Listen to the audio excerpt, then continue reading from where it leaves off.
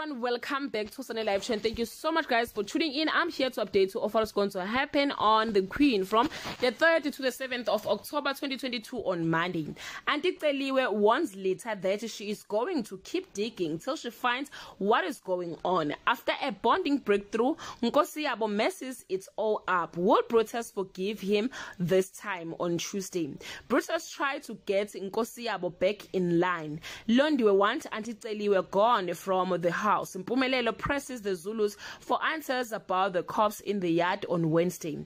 Brutus' extreme measures to rid Nkosiyabo of his addiction begin. The Zulu house fears what Mpumelelo will find during his search of the premises on Thursday. Harriet makes a shocking discovery.